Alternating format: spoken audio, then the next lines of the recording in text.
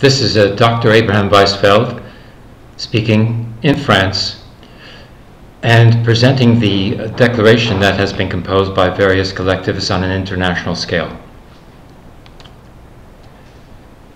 This is a joint declaration of support and solidarity for anti-racism revolt. Hello, comrades and siblings from around the globe.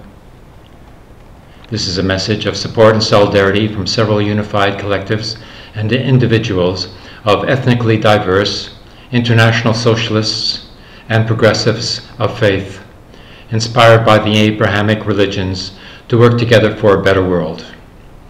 Recently, the ongoing issue of racist violence and police lynchings has resurfaced in the international public consciousness, sparked by the extrajuridical murders of George Floyd in Minneapolis, Ahmaud Arbery in Georgia, Dries-Jean Sean Reed in Indianapolis, and Breonna Taylor of Louisville at the hands of white militants and police.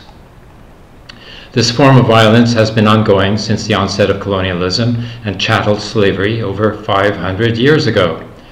Despite the attempts of the white supremacist ruling class to conceal this issue, public awareness has become more widespread thanks to technology and the efforts of black activists and their allies to bring attention to this issue.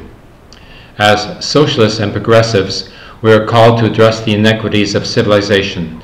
As people of faith, we are called to fight for justice, uphold the God-given rights of all peoples, and safeguard the vulnerable.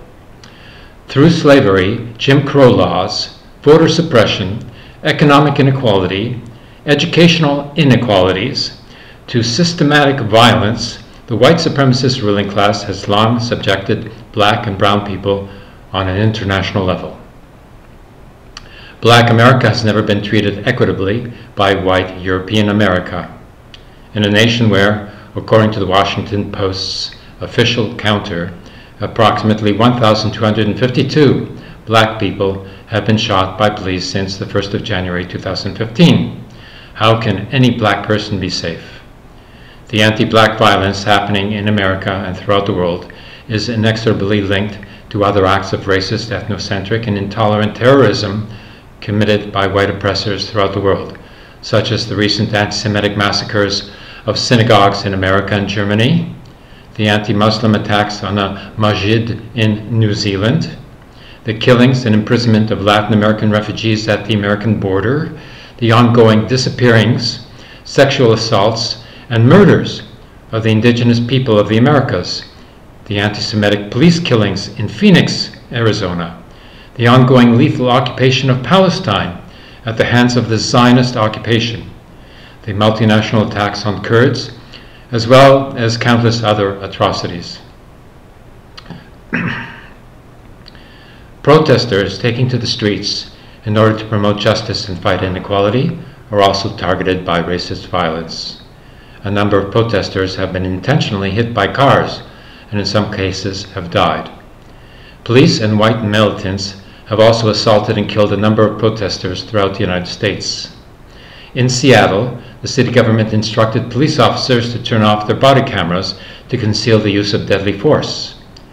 As the violence escalates towards black and brown people, the politicians and media largely condemn the fight for justice and try to suppress public knowledge of these attacks. President Trump threatened on Twitter, Facebook, and a public address inside the White House Rose Garden to have protesters killed. The National Guard has been activated to suppress the movement for justice, a lethal tactic historically used to further militant and state-sanctioned oppression in the United States and abroad. Support from people throughout the world is needed in order to help save the lives of oppressed people struggling for liberation. As people of faith and members of a prophetic, revolutionary Jewish, Christian, and Muslim movement that spans many ages and all continents, we are inspired by the example of Moses, who organized his people to rise up against the ruling class of slave owners led by Pharaoh. We are inspired by Elijah, who called his people to rise up against the dictator Akhshav and his ideologues, who were the prophets of Baal. We were inspired by Jesus, who rioted against the commercial elite in the temple and against the Roman Empire that occupied Palestine.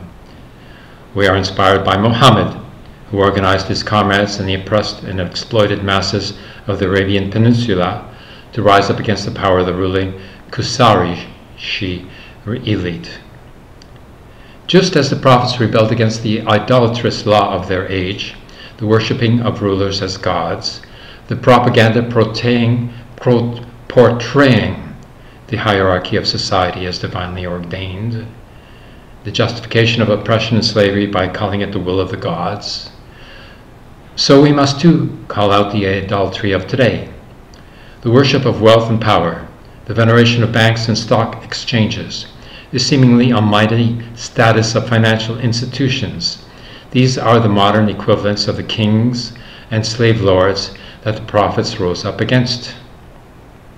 And in accordance with their example, we must continue this hallowed Abrahamic tradition and fight against oppression and injustice in our time and place.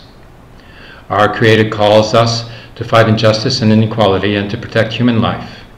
As socialists and progressives who strive to create a world which protects the inherent rights and freedoms bestowed by our Creator's mercy upon us all, we have an obligation to support the fight for justice and liberty for Black and brown people in the United States of America and across the globe. We must do all we can to support and further the struggle for racial justice until all racialized people are free from all forms of imperialistic colonial oppression. We are at our strongest when united in love and in the pursuit of justice. Our prayers, our support, and our solidarity in every way possible are with the people of color in America and across the world. Our collective stand with racialized people in America and throughout the world. Black Lives Matter. This declaration is available in other languages, in Deutsch, Español, Français, Italiano, and Nederlands.